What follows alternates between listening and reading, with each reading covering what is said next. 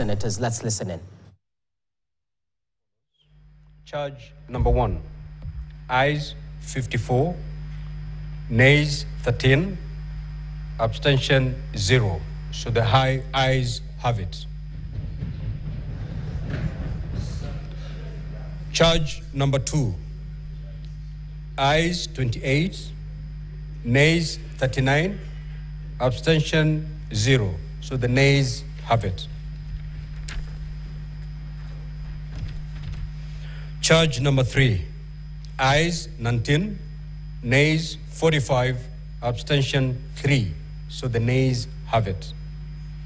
Charge number 4, the ayes at 51, nays at 16, abstention at 0. The ayes have it.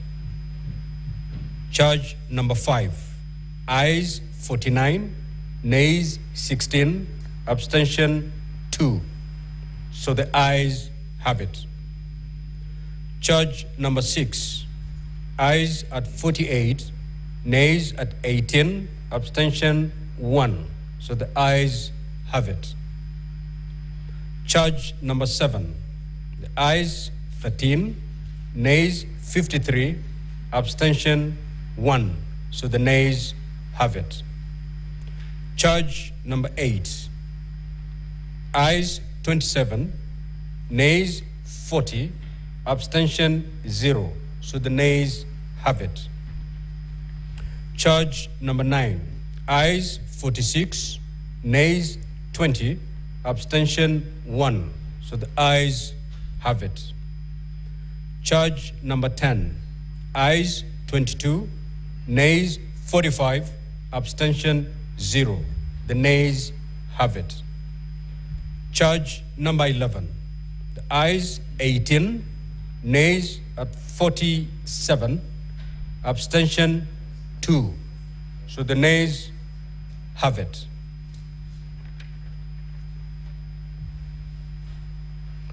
Now, honorable senators, the result of the division indicate that the Senate has upheld the following impeachment grounds. 1, gross violation of Articles 10(2)(a), B, and C, 27(4), 73(1)(a), and 2B, 75(1)(c), and 129(2) of the Constitution, and Article 147(1) as read together with Article 131(2)(c) and D of the Constitution. 4, gross violation, ground number 4, gross violation of Article 161 of the Constitution on the institutional and decisional independence of judges. Ground number 5, gross violation of Articles 3(1) and 148(5)(a) of the Constitution and the fidelity to the oath of office and allegiance.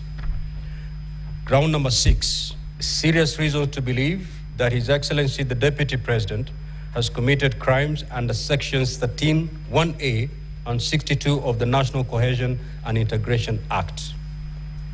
Ground number 9, gross misconduct that is incompatible with the high calling and dignified status of the office of the Deputy President and a member of the Cabinet and the National Security Council.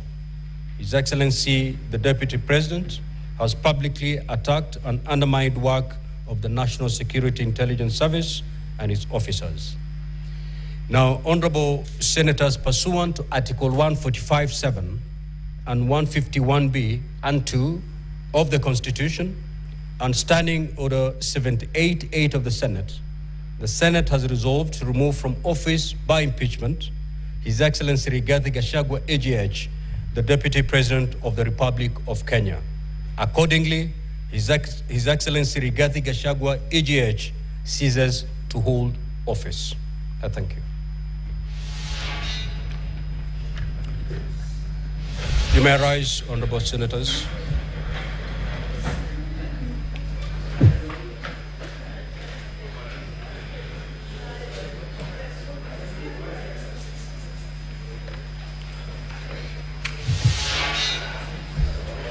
Now, honorable senators, there being no business on the order paper, the Senate stands adjourned until Tuesday, the 22nd of October, 2024 at 2:30 p.m.